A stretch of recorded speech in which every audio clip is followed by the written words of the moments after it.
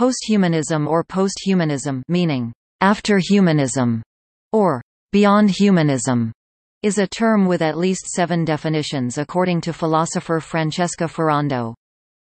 Antihumanism, any theory that is critical of traditional humanism and traditional ideas about humanity and the human condition. Cultural posthumanism, a branch of cultural theory critical of the foundational assumptions of humanism and its legacy that examines and questions the historical notions of human and human nature, often challenging typical notions of human subjectivity and embodiment, and strives to move beyond archaic concepts of human nature to develop ones which constantly adapt to contemporary techno-scientific knowledge.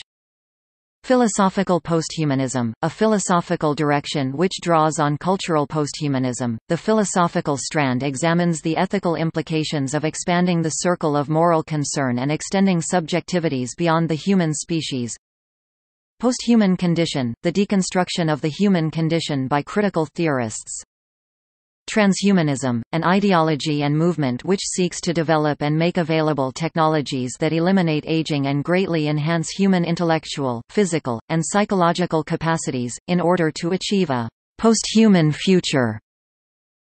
AI takeover, a more pessimistic alternative to transhumanism in which humans will not be enhanced, but rather eventually replaced by artificial intelligences.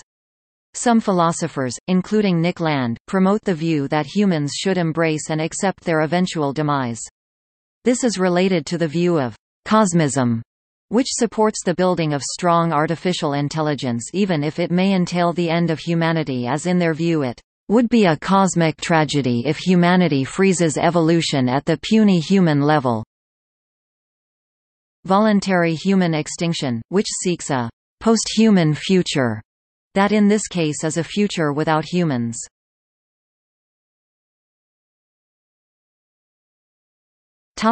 Philosophical posthumanism. Philosopher Ted Schotsky suggests there are 2 varieties of posthumanism of the philosophical kind. One, which he calls objectivism, tries to counter the overemphasis of the subjective or intersubjective that pervades humanism, and emphasizes the role of the non-human agents, whether they be animals and plants, or computers or other things. A second prioritizes practices, especially social practices, over individuals or individual subjects, which, they say, constitute the individual. There may be a third kind of posthumanism, propounded by the philosopher Herman Dooyeweerd. Though he did not label it as posthumanism, he made an extensive and penetrating immanent critique of humanism, and then constructed a philosophy that presupposed neither humanist, nor scholastic, nor Greek thought, but started with a different religious ground motive. Dooyeweerd prioritized law and meaningfulness as that which enables humanity and all else to exist, behave, live, occur, etc. Meaning is the being of all that has been created. Dooyeweerd wrote, and the nature even of our selfhood. Both human and non-human alike function subject to a common law side, which is diverse, composed of a number of distinct law spheres or aspects. The temporal being of both human and non-human is multi-aspectual. For example, both plants and humans are bodies, functioning in the biotic aspect, and both computers and humans function in the formative and lingual aspect, but humans function in the aesthetic, juridical, ethical and faith aspects too. The Dooyeweerdian version is able to incorporate and integrate both the objectivist version and the practices version, because it allows non-human agents their own subject functioning in various aspects and places emphasis on aspectual functioning.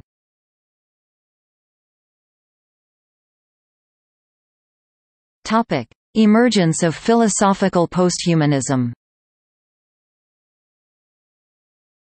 Ehab Hassan, theorist in the academic study of literature, once stated, "Humanism may be coming to an end as humanism transforms itself into something one must helplessly call posthumanism." This view predates most currents of posthumanism which have developed over the late 20th century in somewhat diverse, but complementary, domains of thought and practice. For example, Hassan is a known scholar whose theoretical writings expressly address postmodernity in society. Beyond postmodernist studies, posthumanism has been developed and deployed by various cultural theorists, often in reaction to problematic inherent assumptions within humanistic and Enlightenment thought. Theorists who both complement and contrast Hassan include Michel Foucault, Judith Butler, cyberneticists such as Gregory Bateson, Warren McCulloch, Norbert Wiener, Bruno Latour, Carrie Wolfe, Elaine Graham, N. Catherine Hales, Benjamin H. Bratton, Donna Haraway, Peter Sloterdijk, Stefan Lorenz Sorgner, Evan Thompson, Francisco Varela, Humberto Maturana and Douglas Kellner. Among the theorists are philosophers, such as Robert Pepperell, who have written about a posthuman condition, which is often substituted for the term posthumanism. Posthumanism differs from classical humanism by relegating humanity back to one of many natural species, thereby rejecting any claims founded on anthropocentric dominance.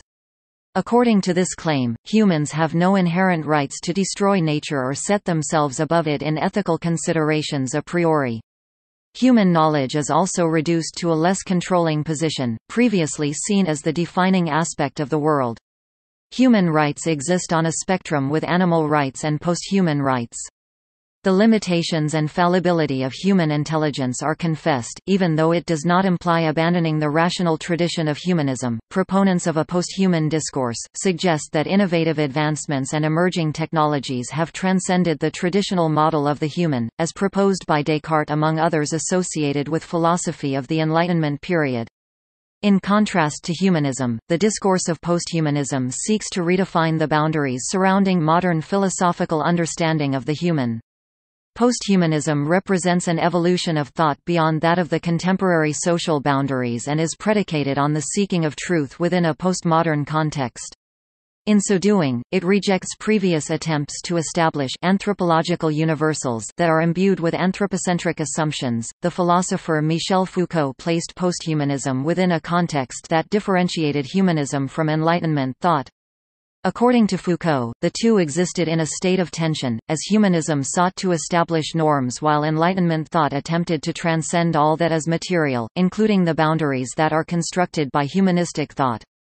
Drawing on the Enlightenment's challenges to the boundaries of humanism, posthumanism rejects the various assumptions of human dogmas, anthropological, political, scientific, and takes the next step by attempting to change the nature of thought about what it means to be human. This requires not only decentering the human in multiple discourses, evolutionary, ecological, technological, but also examining those discourses to uncover inherent humanistic, anthropocentric, normative notions of humanness and the concept of the human.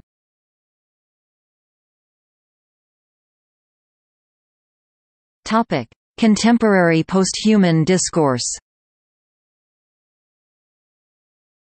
Posthumanistic discourse aims to open up spaces to examine what it means to be human and critically question the concept of the human in light of current cultural and historical contexts. In her book How We Became Posthuman, N. Catherine Hales writes about the struggle between different versions of the posthuman as it continually co-evolves alongside intelligent machines. Such coevolution, according to some strands of the posthuman discourse, allows one to extend their subjective understandings of real experiences beyond the boundaries of embodied existence. According to Hales's view of posthuman, often referred to as technological posthumanism, visual perception and digital representations thus paradoxically become ever more salient. Even as one seeks to extend knowledge by deconstructing perceived boundaries, it is these same boundaries that make knowledge acquisition possible. The use of technology in a contemporary society is thought to complicate this relationship. Hales discusses the translation of human bodies into information as suggested by Hans Moravec in order to illuminate how the boundaries of our embodied reality have been compromised in the current age and how narrow definitions of humanness no longer apply. Because of this, according to Hales, posthumanism is characterized by a loss of subjectivity based on bodily boundaries. This strand of posthumanism, including the changing notion of subjectivity and the disruption of ideas concerning what it means to be human, is often associated with Donna Haraway's concept of the cyborg. However, Haraway has distanced herself from posthumanistic discourse due to other theorists' use of the term to promote utopian views of technological innovation to extend the human biological capacity, even though these notions would more correctly fall into the realm of transhumanism. While posthumanism is a broad and complex ideology, it has relevant implications today and for the future. It attempts to redefine social structures without inherently humanly or even biological origins, but rather in terms of social and psychological systems where consciousness and communication could potentially exist as unique disembodied entities. Questions subsequently emerge with respect to the current use and the future of technology in shaping human existence, as do new concerns with regards to language, symbolism, subjectivity, phenomenology, ethics, justice and creativity.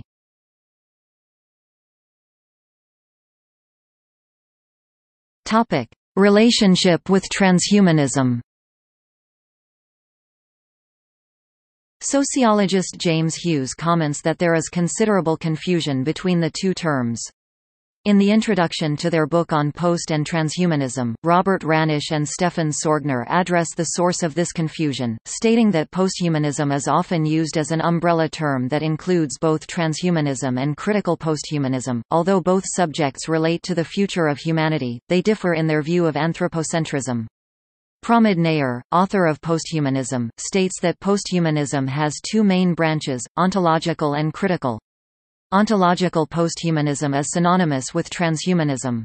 The subject is regarded as an intensification of humanism. Transhumanism retains humanism's focus on the Homo sapien as the center of the world but also considers technology to be an integral aid to human progression. Critical posthumanism, however, is opposed to these views. Critical posthumanism rejects both human exceptionalism, the idea that humans are unique creatures, and human instrumentalism, that humans have a right to control the natural world. These contrasting views on the importance of human beings are the main distinctions between the two subjects. Transhumanism is also more ingrained in popular culture than critical posthumanism, especially in science fiction. The term is referred to by Pramod Nair as the pop posthumanism of cinema and pop culture.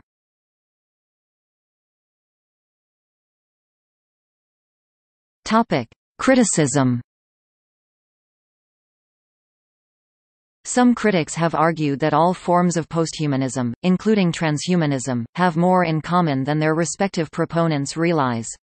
Linking these different approaches, Paul James suggests that the key political problem is that, in effect, the position allows the human as a category of being to flow down the plughole of history.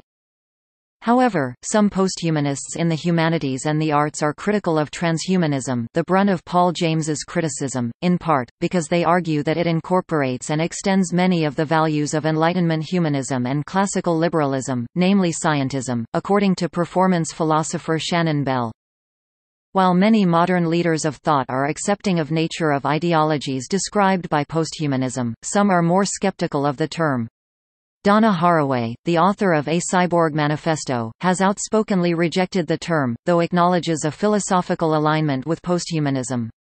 Haraway opts instead for the term of companion species, referring to non-human entities with which humans coexist. Questions of race, some argue, are suspiciously elided within the turn to posthumanism. Noting that the terms post and human are already loaded with racial meaning, critical theorist Zakiya Iman Jackson argues that the impulse to move beyond the human within posthumanism too often ignores praxis of humanity and critiques produced by black people, including Frantz Fanon and Aimé Césaire to Hortense Spillers and Fred Moten.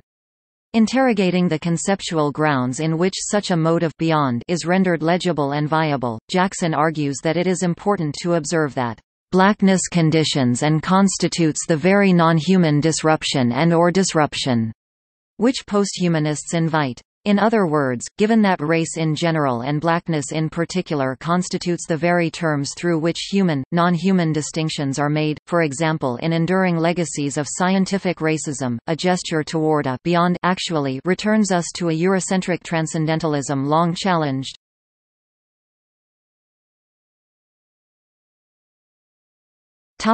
See also: Antihumanism, Metahuman, Posthuman, Posthumanization.